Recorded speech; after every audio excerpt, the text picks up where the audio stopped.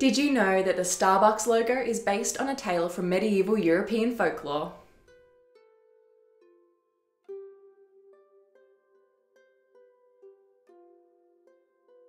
Hello and welcome to World History Encyclopedia. My name is Kelly and today's video is all about the tale of Melusine, popular in the modern day as the face of the Starbucks logo.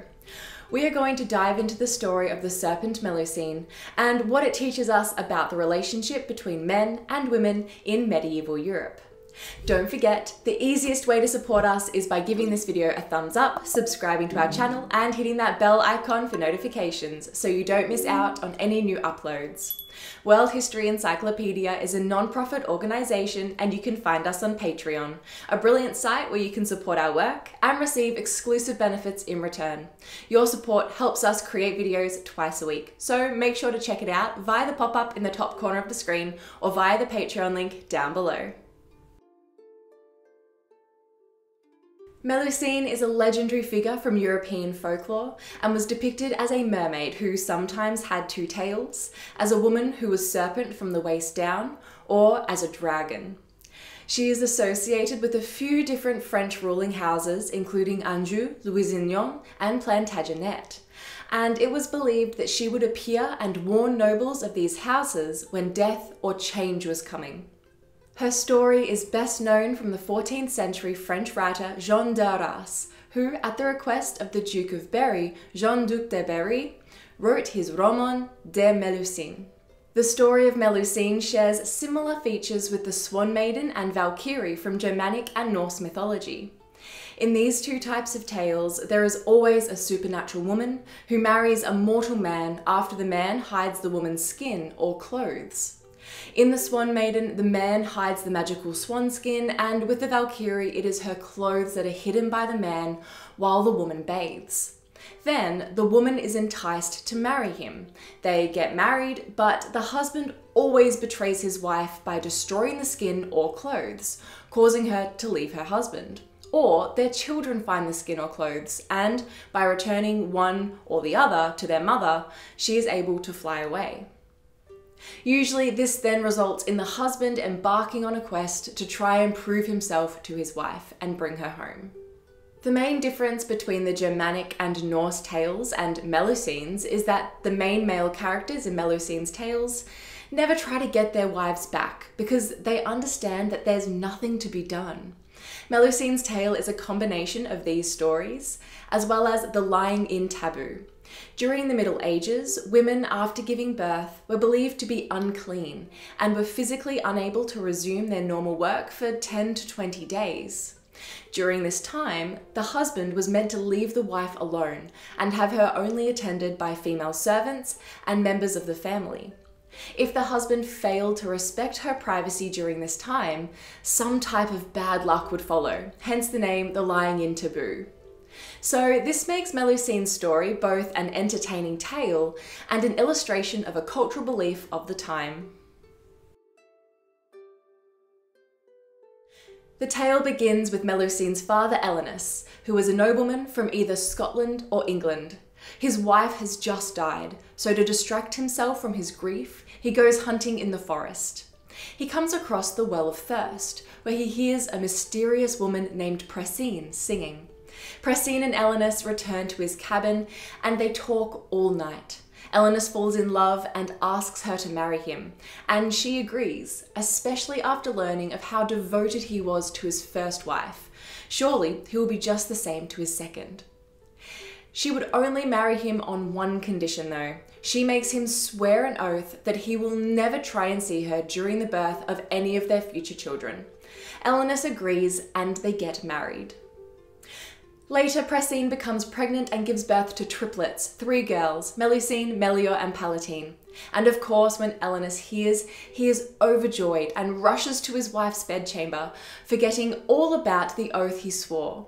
Pressine calls him a traitor who went back on his word, and takes his 3 girls away to the Isle of Avalon, leaving Elenus all alone to mourn the loss of his wife and children.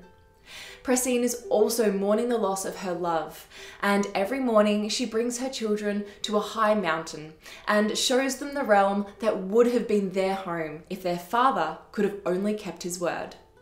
When her girls turn 15, Pressine tells them the whole story, and unlike Melior and Palatine, who think that it's unfortunate but understandable that their father forgot his promise in such a moment of happiness, Melusine remains silent and begins to plot her revenge on the man who not only hurt her mother, but was the reason they were exiled to Avalon. Melusine convinces her sisters to help her, using their magical powers to seal Elenus inside a mountain with all his treasure. The girls thought that their mother would praise them for taking action against their father, but Pressine was enraged that they would destroy the only happiness she had ever had, which was Elenus's love for her. She punished her daughters severely, with Melior being sealed inside a castle for her entire life. Palatine is imprisoned in the same mountain as her father, and Melusine, who instigated the whole thing, was banished from Avalon and was cursed to have her lower body transformed into a serpent every Saturday. If a man was ever willing to marry her, so long as he never saw her on Saturdays, which he had to swear to, Melusine could live an ordinary life. But if her husband violated his oath and her privacy, she would stay as a serpent and would appear to the noble house in her serpentine form and spend 3 days of painful lamentation anytime a descendant died or the fortress changed hands. Melusine chooses to settle in the woods by a stream near Poitiers in France, where she meets the distraught nobleman Raymondin, who has just accidentally killed his uncle. Melusine consoles him and he falls in love with her, and when he asks her to marry him, she agrees and tells him of all the extraordinary things she will do for him, only if he swears to leave her alone every Saturday. He agrees and they are happily married for 10 years, during which Melusine gives Raymondin 10 children, wealth, land, and power.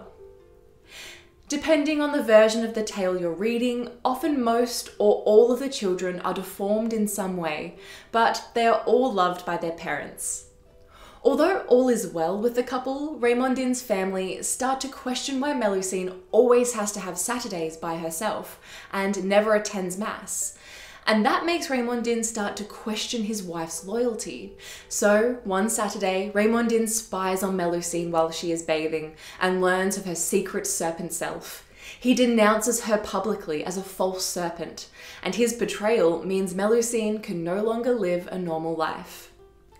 She either flies out of the window as a dragon or leaps into a river and swims away, depending on the version you're reading, and only ever returns to visit her children, or, as her mother's curse stipulated, when someone in the noble family dies, or the fortress and lands are passed to someone new.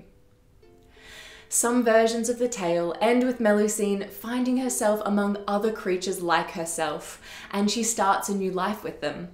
And others have her begging her mother for a new body, and so Pressine gives her a male body, which conflicts with her feminine soul, and she is left like this for the rest of her life. It's interesting that numerous noble families would claim descent from Melusine, or choose to link themselves with her in their coat of arms, with her being a supernatural entity that never attended mass. The 14th century French writer Couldrette linked Melusine to the Arthurian legends with the figure of the Good Knight of England, who was a member of King Arthur's court. The Arthurian legend was really embraced by much of Europe's nobility, and although a supernatural entity, Melusine ended up being associated with Christian values and virtues. She has come to be regarded as the great ancestor of European nobility, and her popularity has continued for hundreds of years. Her visage is still a regular occurrence in everyday life as the logo of the popular Starbucks franchise. Why do you think a huge coffee brand would choose Melusine as its logo? Let us know what you think in the comments below. If you enjoyed this video, make sure to give it a thumbs up and subscribe to our channel so you don't miss out on our new videos every Tuesday and Friday. This video was brought to you by World History Encyclopedia. For more great articles and interactive content, head to our website via the link below. If you like my sweater, you can find this design and a bunch more in our shop at worldhistory.store, or you can find a link for it down below. Thank you so much for watching, and we will see you soon with another video.